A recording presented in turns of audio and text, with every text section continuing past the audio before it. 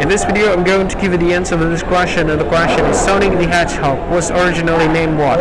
When I give you the answer to this question, and the answer to the question is Mr. Noodle Mouse. What is the answer to the question? Hi, thank you so much for watching this video. If you find this video is very useful, you can help this channel to grow by subscribing this channel. Click this subscribe button and don't forget to like this video. And if you find this video is not really good, or you don't really like this video, or you kind of feel that it's a little bit offensive or something like that, you can click this one, dislike button. You can do that anyway.